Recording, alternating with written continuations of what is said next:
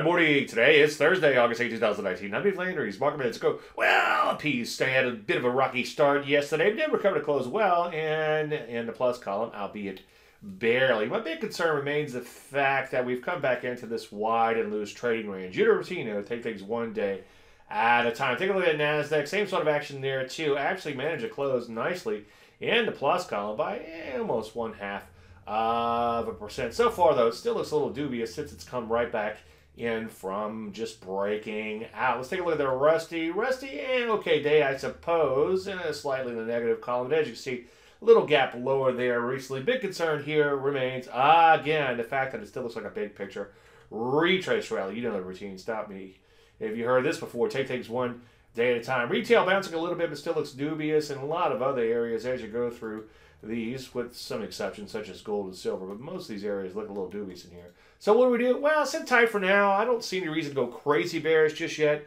but wait and let things unfold. I'm going to flesh all this out in painstaking detail later today in Chart Show. Hope to see you there. Any questions, as usual, Dave, DaveLandry.com. I'm Dave Landry. You started Market a little more in a minute.